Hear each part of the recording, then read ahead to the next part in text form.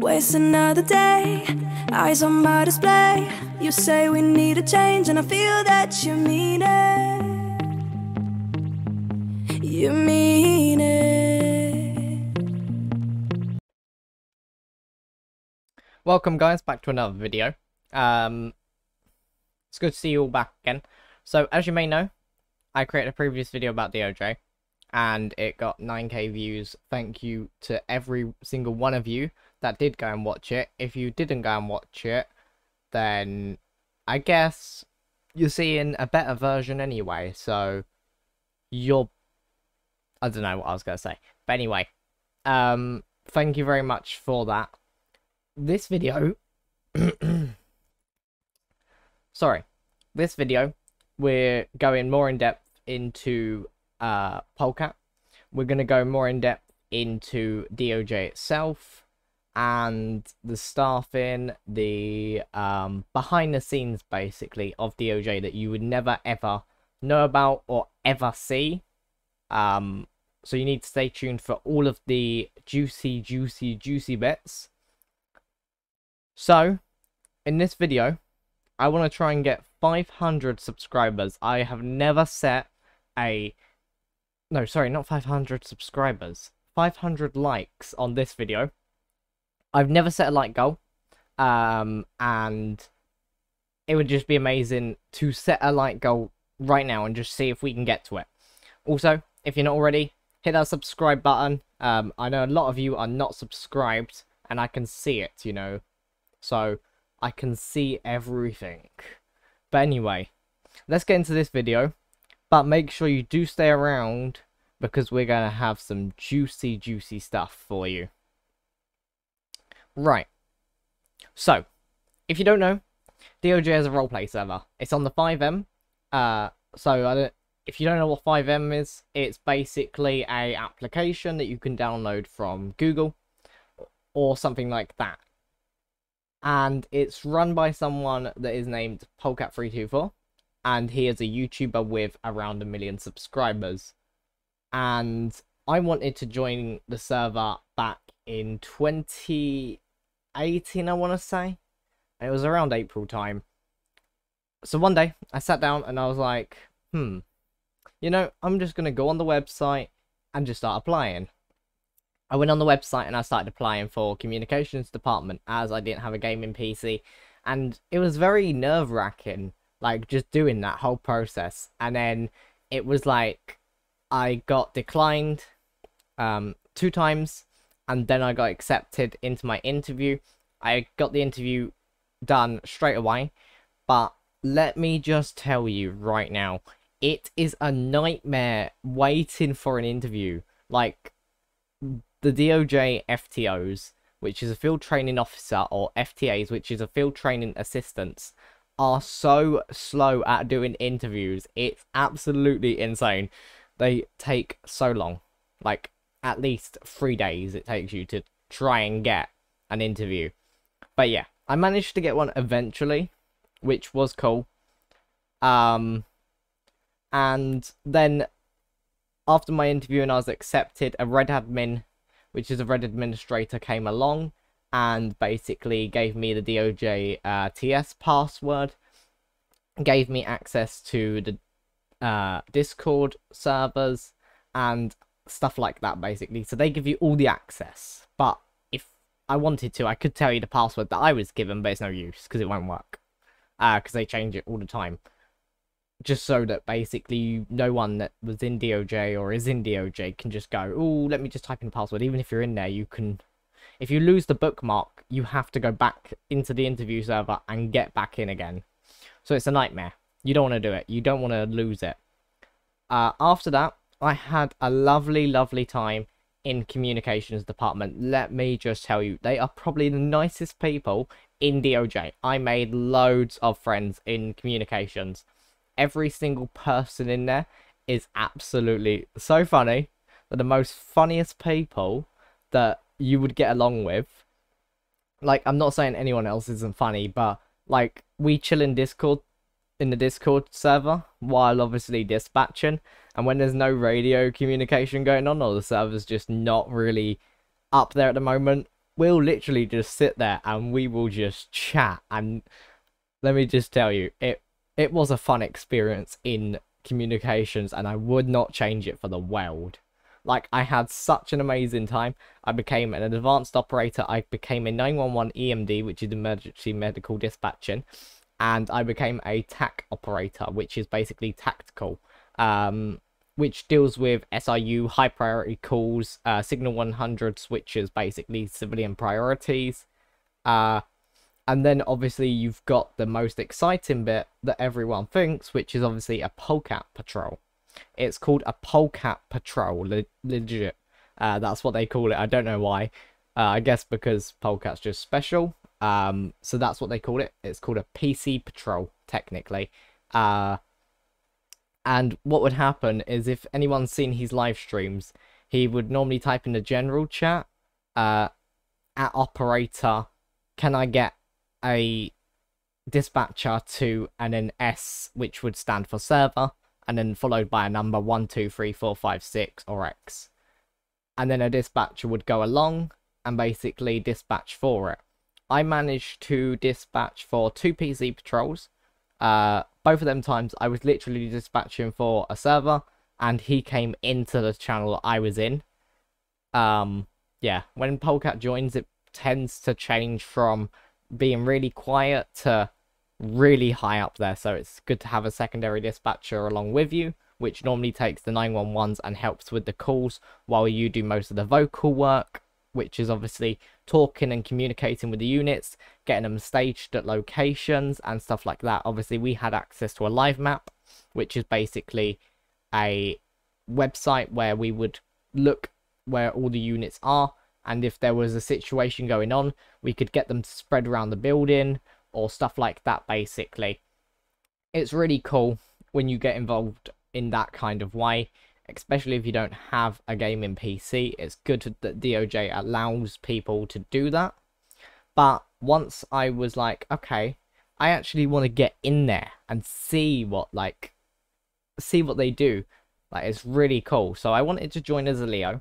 So I joined BCSO department, and I transferred from communications into BCSO, and I was in BCSO for a while. I joined wildlife department while I was in there, so it was pretty much me just chilling on my ATV, riding up mountains and just jumping off. Definitely wasn't jumping off.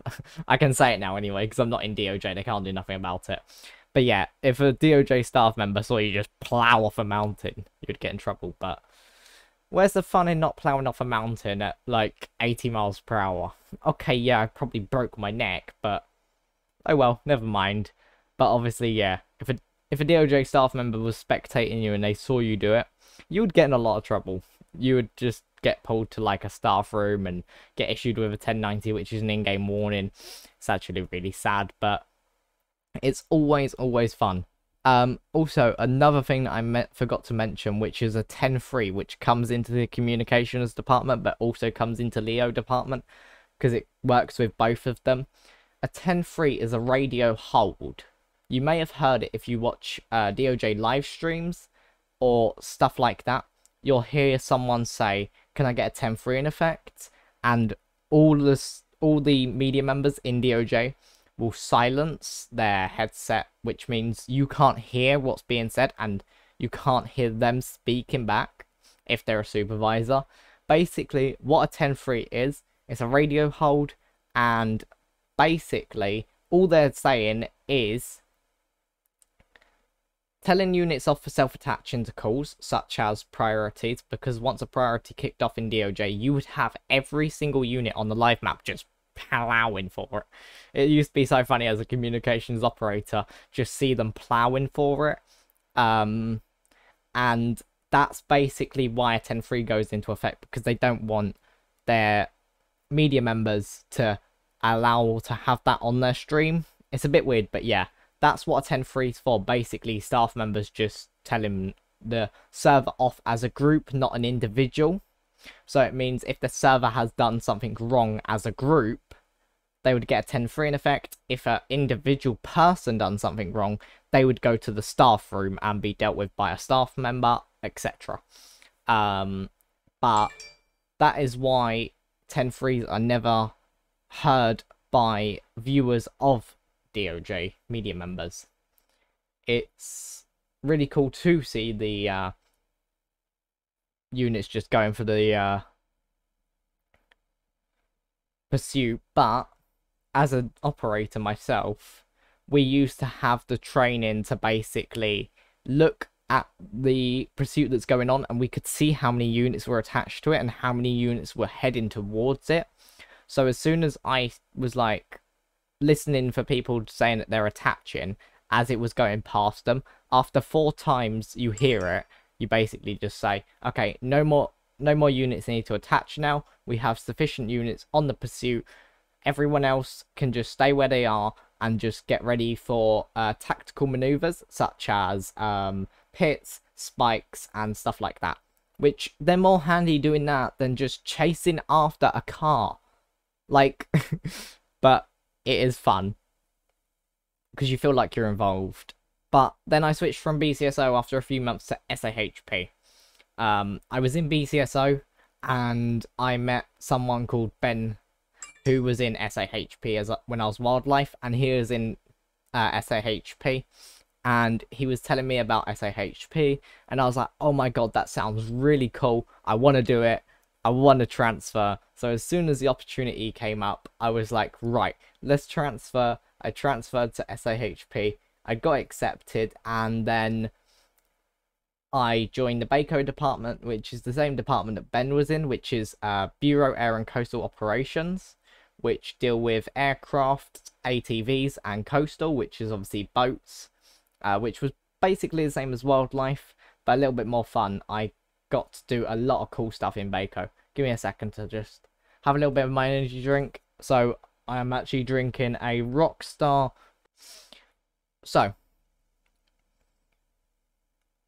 in BACO, it was the only department within DOJ that you can run air units solo, which means if you wanted to go up in an aircraft, you had to have a TFO in LSPD and BCSO. A TFO is a tactical flight officer.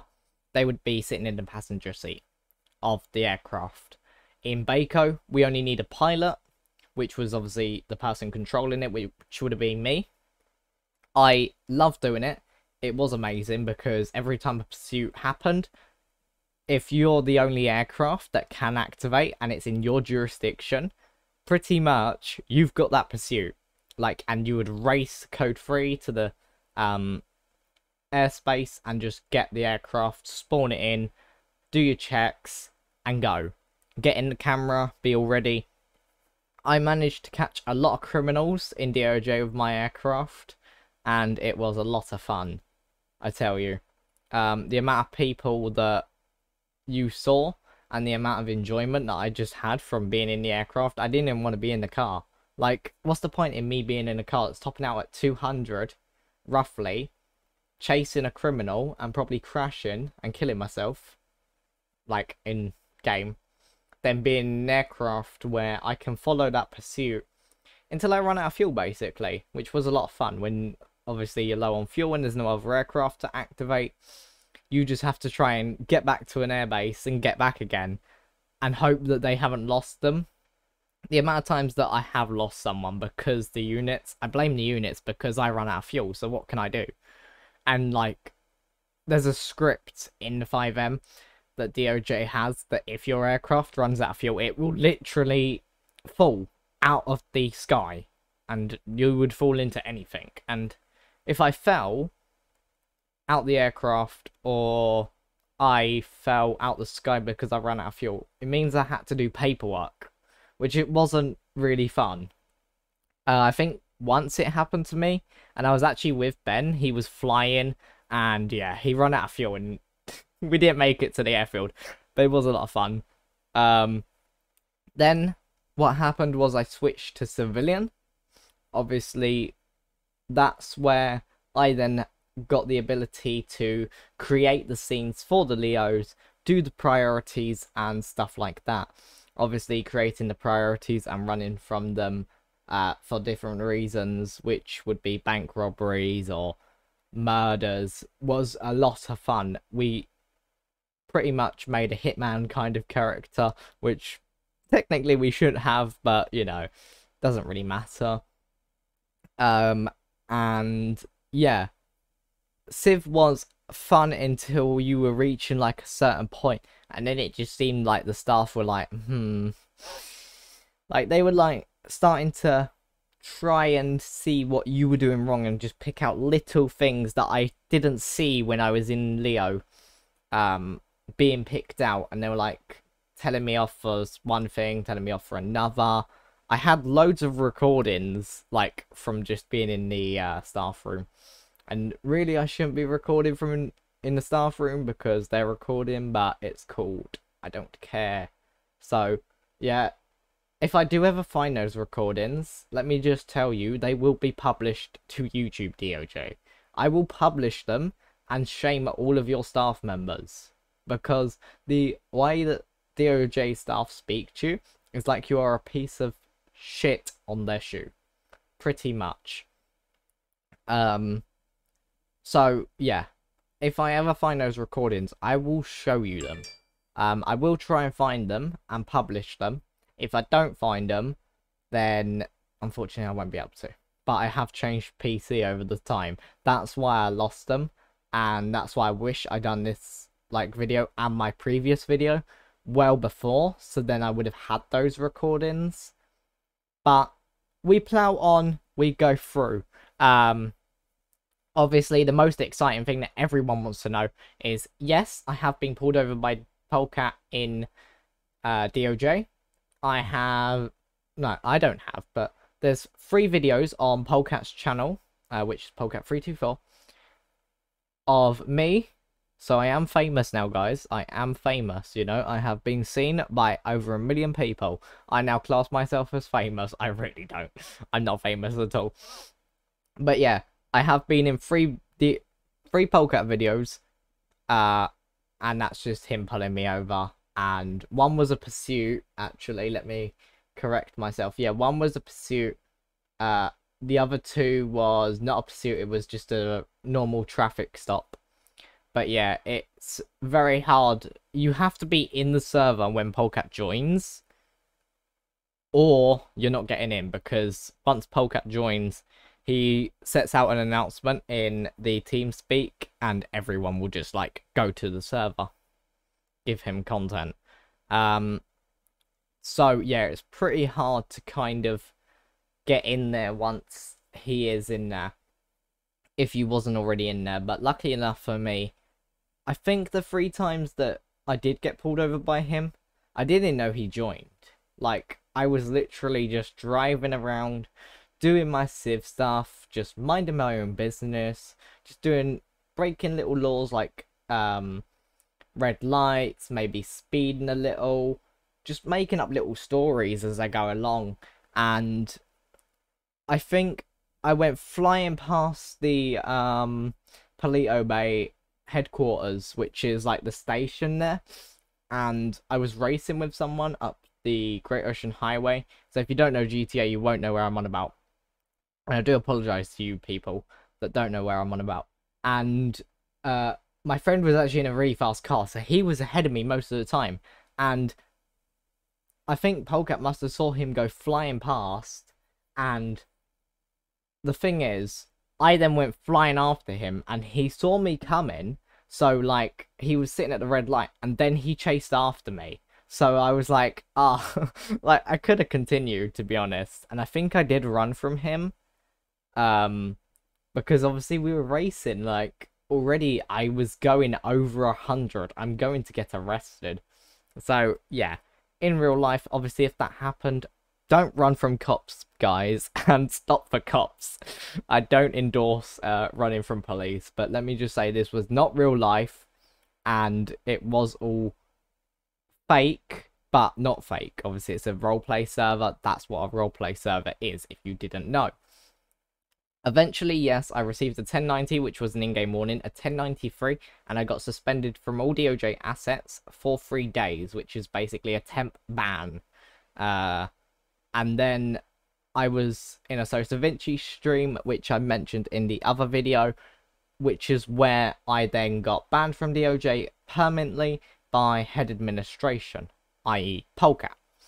But yeah, that is basically the story on DOJ. If there's anything you want to know about DOJ, comment it down below and let me know what it is. Also, subscribe to the channel, turn on those notifications, and drop a like.